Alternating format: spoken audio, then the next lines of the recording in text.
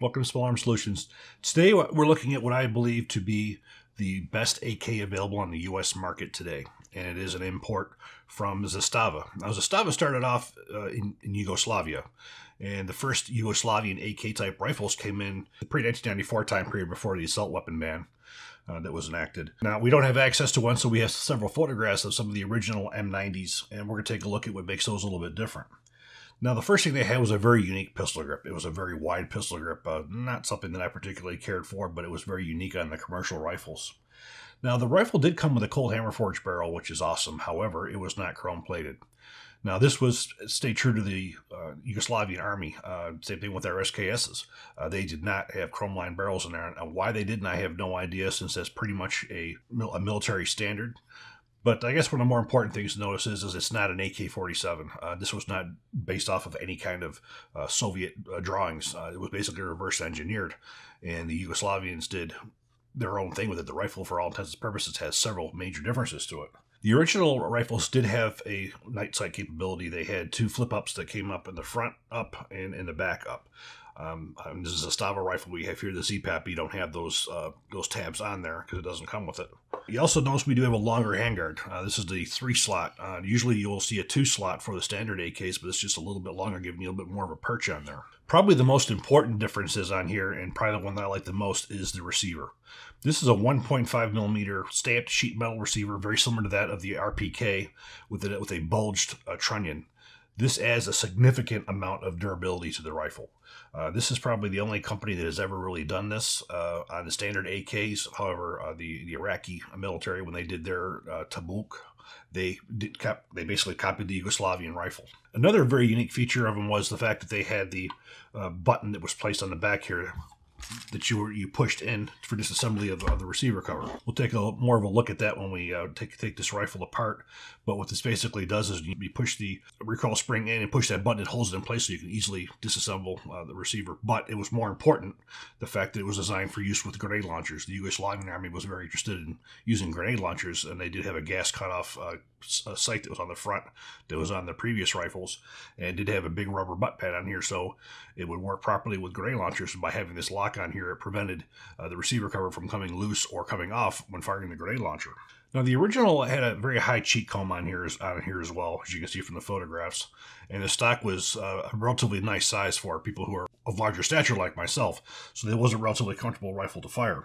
And also, the sling swivel on the original rifles was on the left-hand side, where you'll see it's not on here because we have a accessory rail on here, and that was something that was not offered on the standard Yugoslavian military rifles.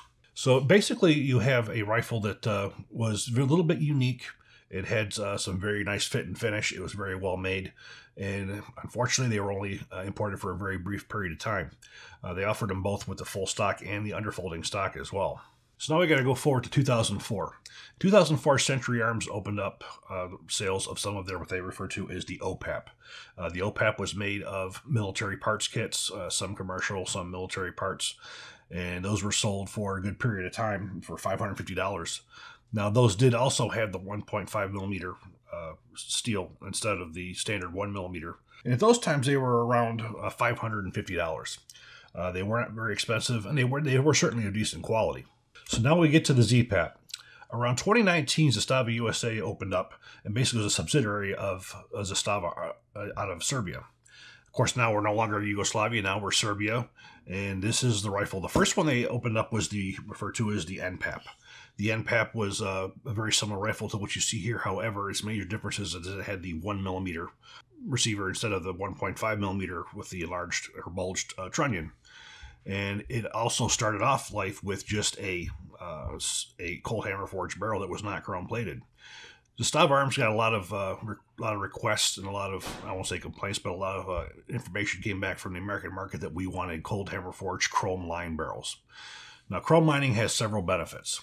First off, it makes the gun much easier to clean. 2, it's 2 to 3 times harder than standard barrel steel, and it does have some properties to it that make it a little corrosion resistant as well. So there's a lot of benefits to having a good cold hammer forged chrome barrel. They listened to the American public, and that's what they gave us. Now, that's not the military standard the original rifles for the Yugoslavian and Serbian armies, but they answered our questions and they gave us the rifle that we wanted with that. Now, we're taking a look at the ZPAP. As I said, I was extremely impressed with this rifle in every which way. And I think we're going to go to it from back to front, and we're going to take a look at exactly what was done here. Now, as per all AKs, we have to go through 922R compliance, which is American-made parts. So starting right at the back, we're looking at an American-made walnut stock. And we do have a steel butt plate on the back of it. The stock assembly is rather unique on here. You do have a better cheek comb on here than you had on the original ones. Zastava US Arms offers two different types of stocks. One you have here, which is more of the brown, and they have one that's more of a blonde type. The blonde type is more military looking. Now you have a butt plate on here. You don't have the storage compartment. There's a reason for that. Because the way these stocks attach on the ZPAPs and on the Yugoslavian rifles isn't from the tang on the back like the standard AK. This has a very large screw in here with a bolt on it. So you pull the butt plate off, you would use a ratchet with a hex wrench, and you would tighten it from the inside. So that's one of the things that you would get with that. The next part we're going to take a look at is the pistol grip. This would come with an American walnut pistol grip as well. It has a fairly good feel to it, but I sort of replaced that immediately with a standard military polymer grip. Much more comfortable, and to me it looks a hell of a lot nicer. But this is a very nice feel to it, very well made. It's not flimsy at all like some of the earlier ones that were made when we first had the 922R parts kits that came out. Now we're going to look at the receiver cover. We're going to push in the recoil spring for this assembly, and that's going to hold it. This is going to hold the lever in place. Now we just lift upward on the receiver cover. Now we push in, lift out. Now we pull the bolt and bolt carrier out. Now the Yugoslavians and the Serbians have always left the metal in the raw on the bolt and bolt carrier. So basically we have a standard bolt carrier group and a standard bolt. We do have serial numbers that are matching on all components, bolts, bolt carriers, receivers. As you can see, we have a standard AK with a long stroke piston, gas operated. Now looking at the trigger assembly, you'll see we basically have a standard US trigger. Again, we have to have 922R compliance, so we have a US trigger. This trigger here broke at about 4 pounds. Very nice pull, which you would expect of a high quality AK, which this one certainly was. I'll take a little closer look right now at the receiver. Now, if we notice here, you'll see how this is bulged out. It doesn't go straight. This bulged out is the reinforcement that was designed for the RPK. And of course, when you have the larger 1.5 millimeter receiver, you also have a bulged, larger trunnion. That trunnion also makes it much more durable. And you can see we have a pin in here barrel instead of a screw in barrel, so this is press fit. If you look at the rear sights, you'll see the top is left in the raw. This is another unique feature that you find with the Yugoslavian and Serbian rifles. It's very much not, but you have a standard AK style sight. Now, the next thing you want to take a look at is the accessory rail. Now, the accessory rail that you see on here looks very similar to that of any standard AK. However, it's not. This is a unique pattern, which you have to have a separate one made for, and which we do. This particular mount's made by Midwest Industries, and it's designed specifically for the Yugo pattern type rifles. This is 1913 rail. They do offer a couple of other ones as well. I've used these before on other rifles. You do have a notch on here. This is something you very much want to make sure that you pay attention to, is you push on the back here to release the notch to pull it out. A lot of people don't like to read the instructions, and they try to pull this out and they break it. And we will be putting this on the rifle once we put it back together. But unique pattern, so if you do have one of these rifles, Midwest Industries makes a great mount for that. So again, you look at the handguards. As I said, we have a 3 slot here versus a 2. It's a longer handguard. Also American walnut. And of course the barrel being one of the most important aspects of this rifle. You have a 16.3 inch cold hammer forged barrel. You have chrome lined, as we said, one of the most important features, a 1 10 inch twist, 4 Lancer groove right hand twist. Now you see the muzzle device we have on here is the standard AKM type slant muzzle brake. That's an American made part 2 for 922R compliance. The thread pitch that you have on here is an M14 by 1 left hand thread. And this is a concentric barrel, as you would be able to put a suppressor on. This is another nice thing about having a very high quality barrel like this, is you don't have to worry about the concentricity issues. The front sight base is the same as you've seen on all. It's got 2 pins on it. Very durable. You can see we have an open slot on the back here. This open slot here is where the on a standard military rifle where the flip up night sight would go. It was just omitted from this. You know, for the commercial rifles, it's one of those things that you do have tritium. You also have the luminous paint. Those start to die, and then the sights become useless. If you look at the original rifles that came in 1994, the tritium sights are completely dead. You can't use them. You have to try to find replacements for them. And also the luminous paint gets more of a yellowish tint to it and doesn't work as well as it gets much older. Gas block. This is very in tune with the original AK-47 Type 3. So looking at the sling swivel you have on here, this is a little bit different from the standard AK. The standard AKs use a hook type, so it's a much wider eyelet. This one here is set up for a soft sling, so it's more of a longer, like a standard sling ring. So reassembly, just like that of any other AK.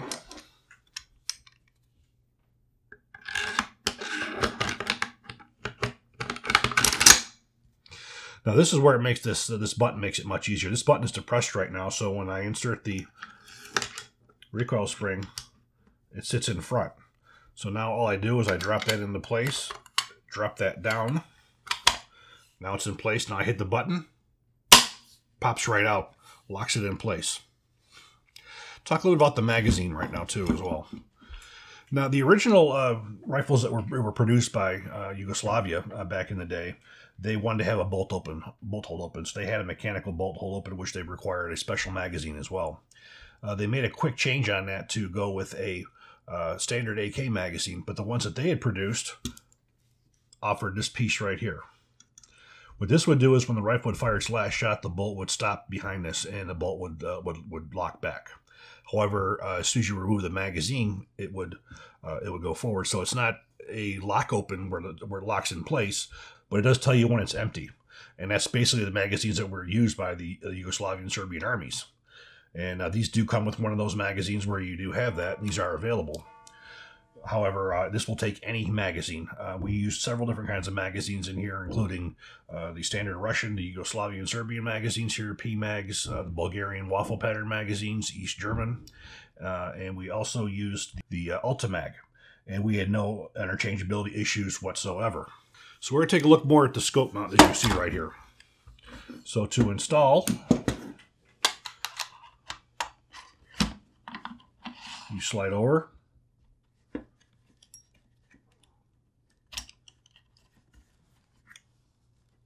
And now we lock the scope in place. Incredibly sturdy mount between the two of them. This has adjustable tolerances on it as well. You'll see that there's a nut on the top. So you push upward and you rotate until this gets so it's snug. You want to make sure that it is snug and it's not going to move. The scope I chose on here was the Vortex. It was the Viper PST 1:6:24. It was really an ideal scope for a 7.62 by 39 rifle. Again, the ammunition that we used primarily was the tool ammunition, the Wolf, and the Gecko.